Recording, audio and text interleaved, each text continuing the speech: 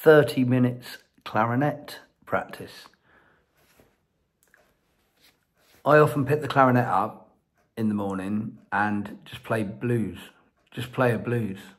For some of you who have been watching this, you'll notice I'm back on the Buffet RC Prestige in Green Line. Some things weren't working for me on the Rossi. So I'm back here. Anyway, keeping it simple, playing the blues.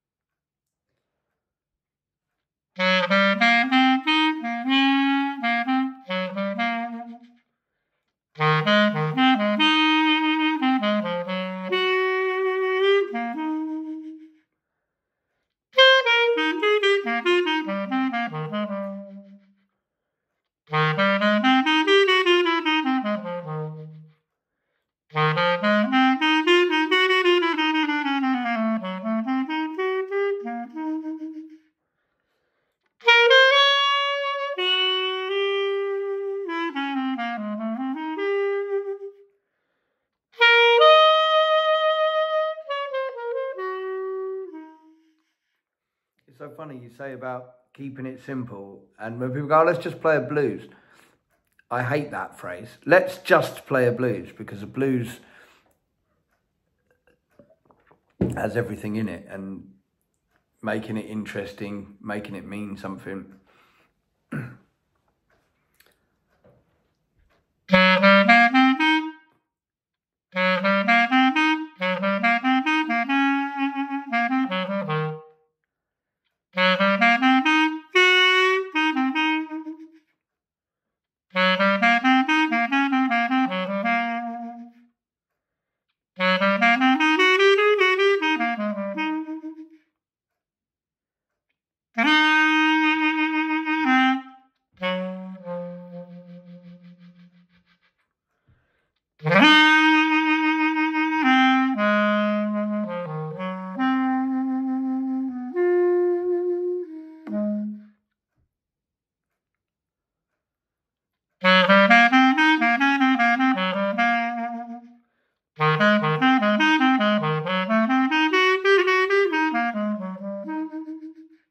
See, I already feel like I'm playing too much, and I'm just trying to, you know, and of course when you just sat playing on your own, but if you can apply that when you're playing on your own to when you're playing with a band, give this feeling of space, makes it feel much bigger.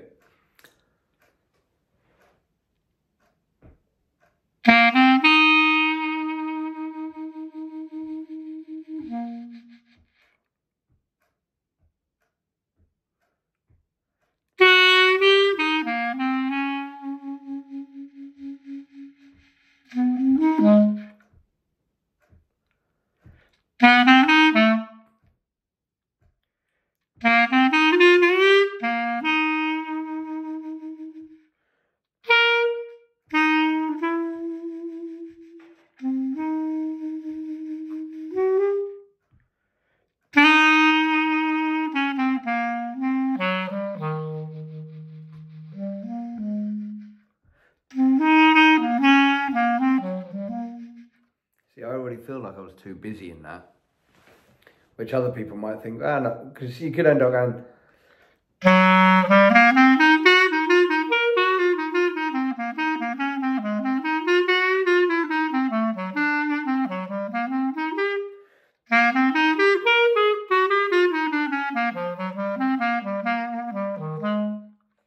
another way around it. Or, you know, if you're thinking like that.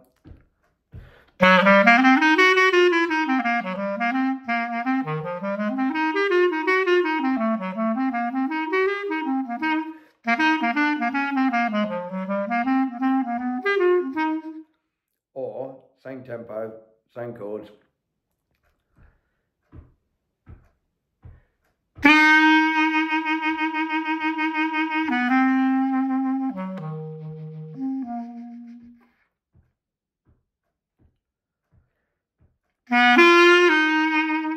Like, to me, that leaves so much more, so much space. It means people got time to breathe. Well, I think it's important when people are listening as well.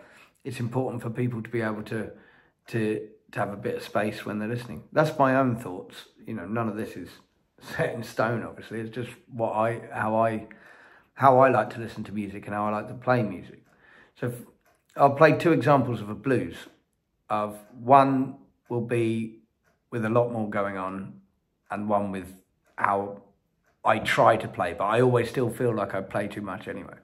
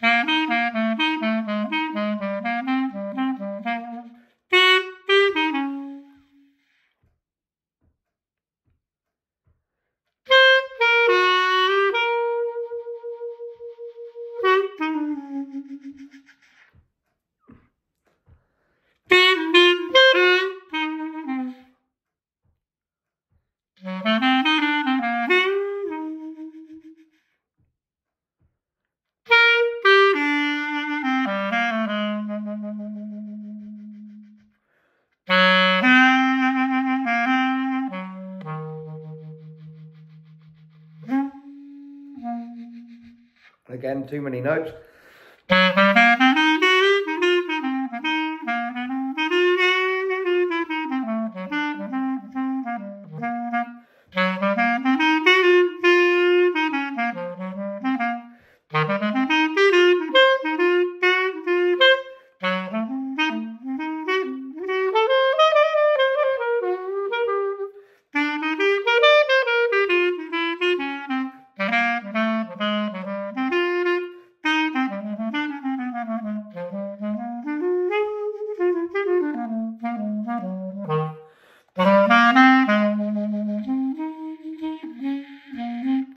Now, simpler.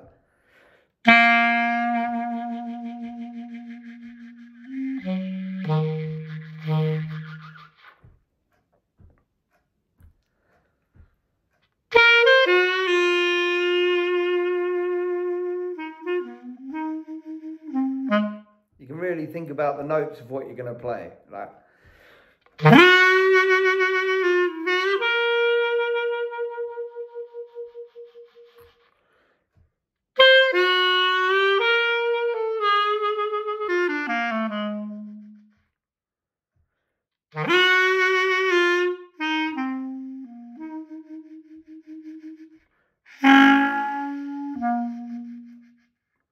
So there's two different examples. When I said too many notes, there's probably people who are listening or might be listening to this going, oh, I thought that was quite nice and quite simple. Yeah, I do have a simple way of playing. And one of the things I put in the description of this video is that I've obviously got technique, but I don't see myself as someone with a lot, like virtuosic technical ability, like many of the people I get to play with. But I feel very, you might not have that, but my other senses within what do the notes feel like that I'm playing. And I remember of being slightly intimidated by other people early on, watching someone go, great. And then I'd come in and do something very simple and it just depends how your brain works, how you're wired up. If you know, I'm a bit simple in that way. I want space. I love melody. Melody's so important, you know. So, but if someone else thinks quicker, then they're obviously going to play quicker. So it's a mix and mix. There's no hard and fast rule, obviously. But anyway, I'm going to change key.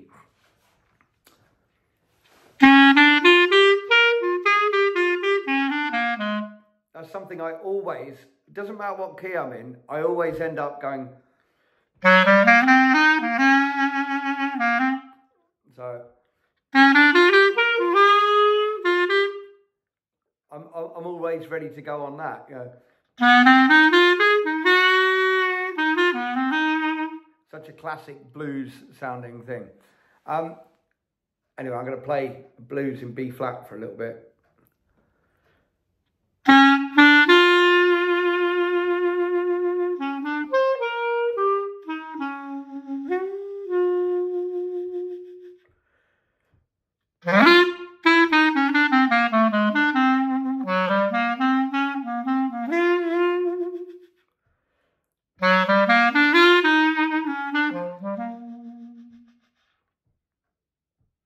The thing is, always knowing where you are as well is a lovely thing, you know. I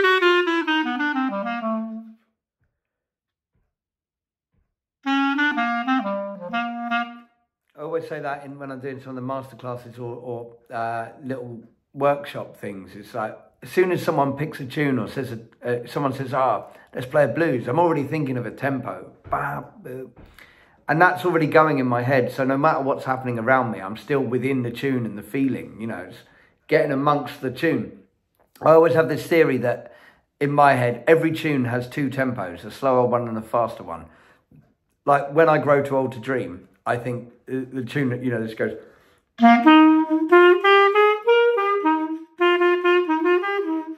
So I think there's two tempos. There's this.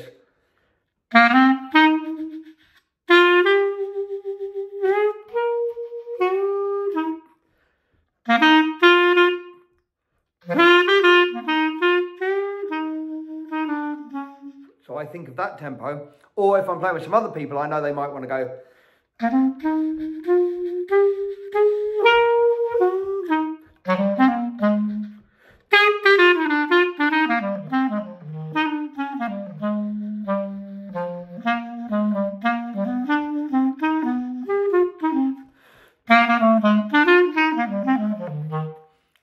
If it's not over those tempos, my brain doesn't work. And it's so funny when someone calls a tune and they don't play at the tempo that you're thinking, one of those ones. Anyway, I'm going back to blues because it's always fun to play blues.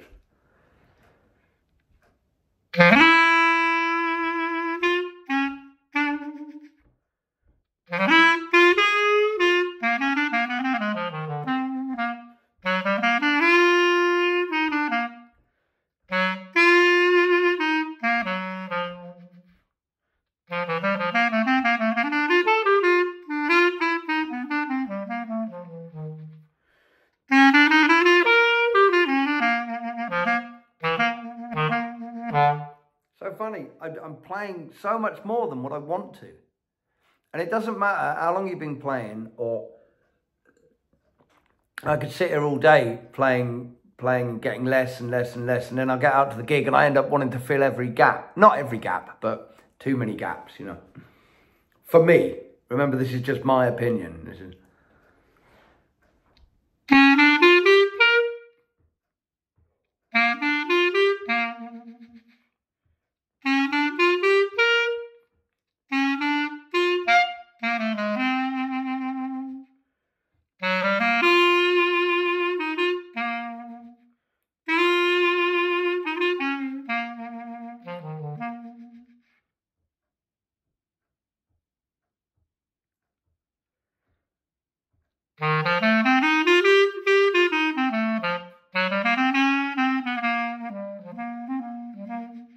Again, just playing far too much.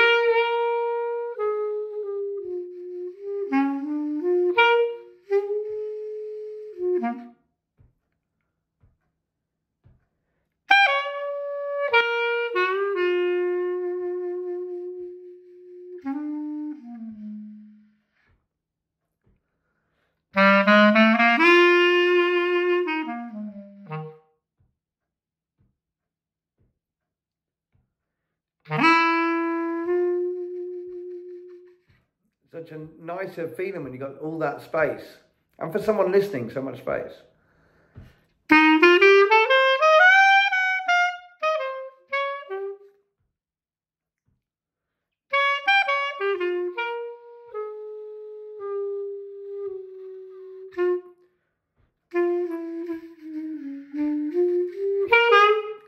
So when you start adding more, it means more.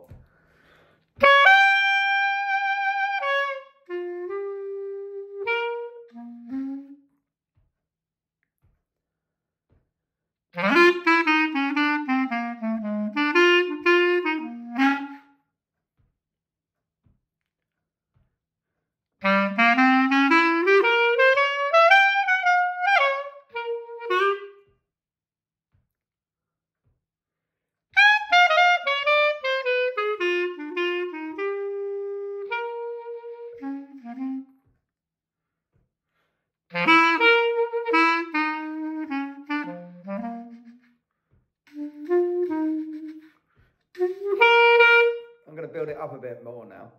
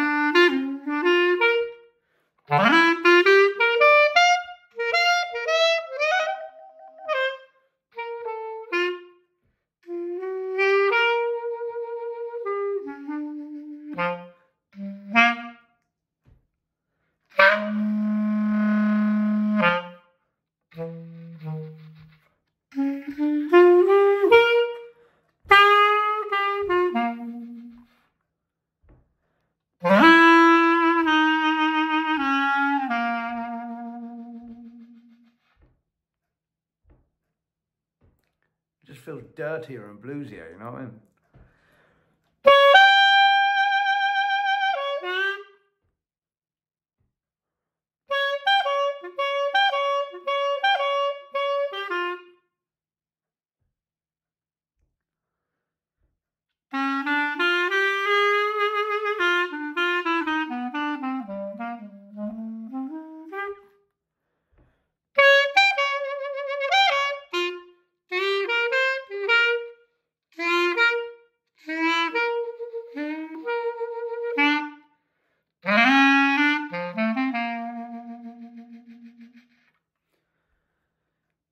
So, when people say less is more,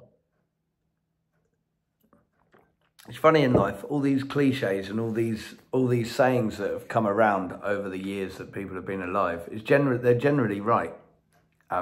Less is more. I do think it's very important to think about what you're going to play. I remember I was artist in residence at in Hamburg at the music school, and the first thing I did was get all the saxophone players. We sat in a circle and I said, let's play C-jam blues, ba-da-da, da-da, ba-da, ba-da, ba. I said, we'll play one chorus. I said, and then each person take a solo, and when it came to it, the first guy just went, all over the instrument. It was incredible. I was, you know, there was definitely no doubt about anybody's technical ability or love for the music, or for, you know, there was no question about that. But my first question was, why did you play that? And he was like, I don't know. I was like, but, you know, what was the reason you played that? Was there and he was like, I didn't know what to play. I said, well, what you should have done, or what I would have done, if I didn't know what to play, I wouldn't have played anything, which might have sounded like there would have been a big gap and no space. But if it was like, ba-da-da-dee-dee-boo-dee, right, now solo, 1, 2, 3, 4. Ba-ba-doo-ba. Do you know what I mean? That space, rather than go, like,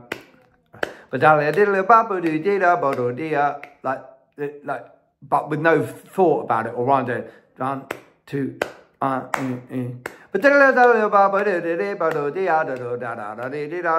it's like, rather than 1, 2, 3, 4.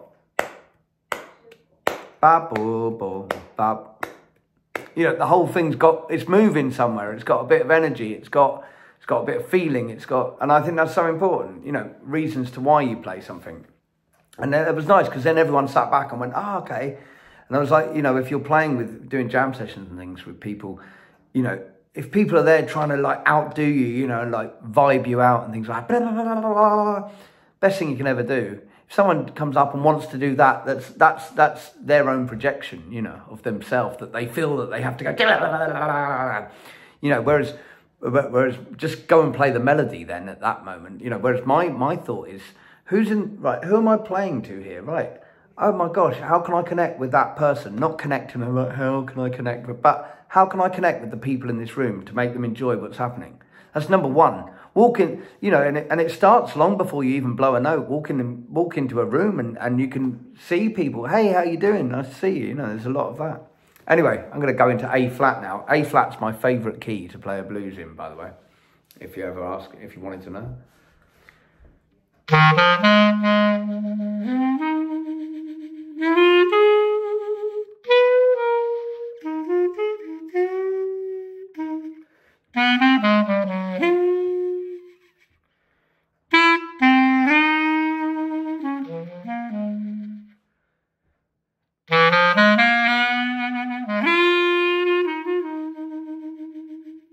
I often wonder if it's because I'm not as good in A flat or as proficient in A flat, you know.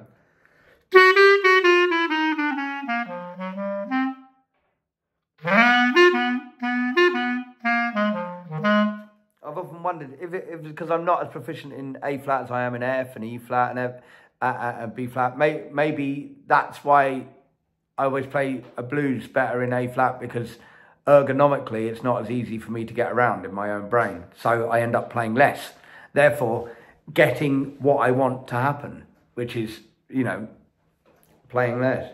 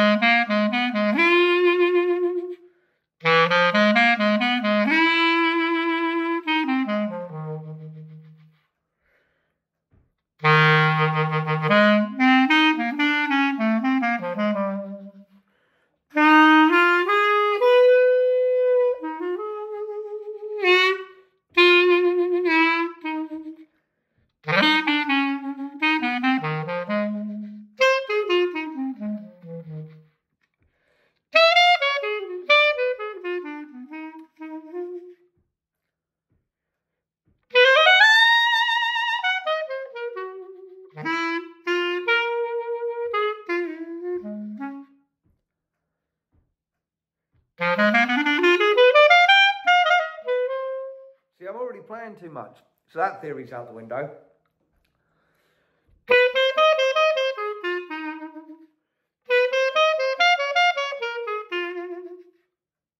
It's amazing. Like I'm specifically practicing playing less, and I'm playing more than I ever play. And so, see what I mean? Practice can get into your own head. It's strange. But all you got to hope is when you go out and do a gig, you see me sometimes on a gig, I'll go, and I'll go to blow and then go, And I actually physically have to take the clarinet out and go, no, leave the space, you know.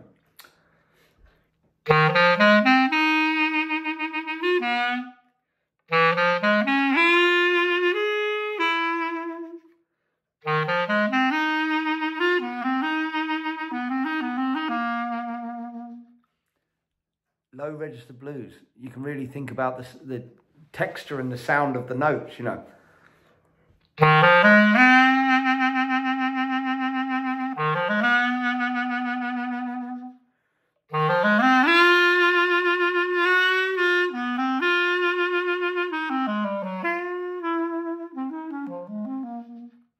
Take time to make the note mean something.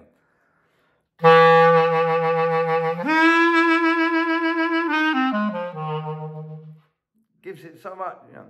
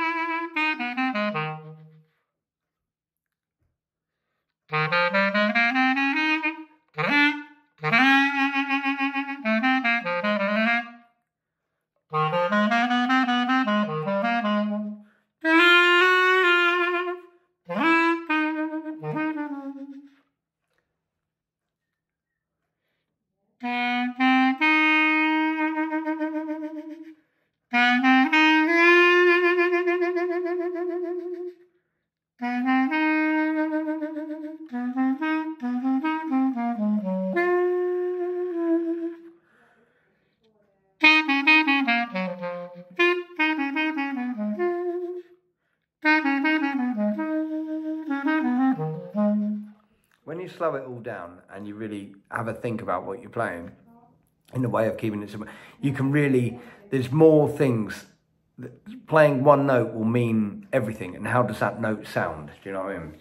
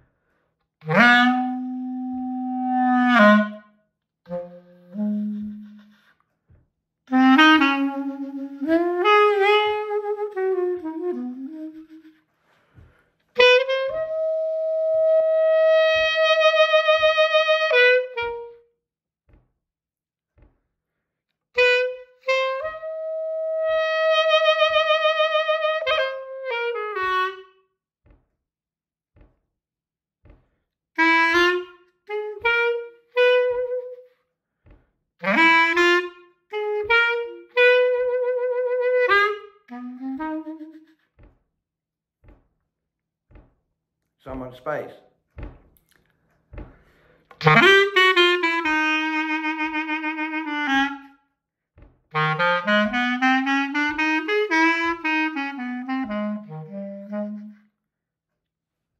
Hey folks, 30 minutes clarinet. Keep it simple. It's worth doing. Someone you should go and check out is Evan Christopher. And there's a wonderful video that he does from Jazz at Lincoln Center, talking about how he, just talking about New Orleans clarinet and the role of the New Orleans clarinet on a tune, Careless Love. It's really worth listening. The description, in my description, it has a link to that video. Thank you for liking, watching, subscribing, and for those of you who've been super commenting, very kind of you. Thanks so much. Please share it. See you soon. Bye-bye.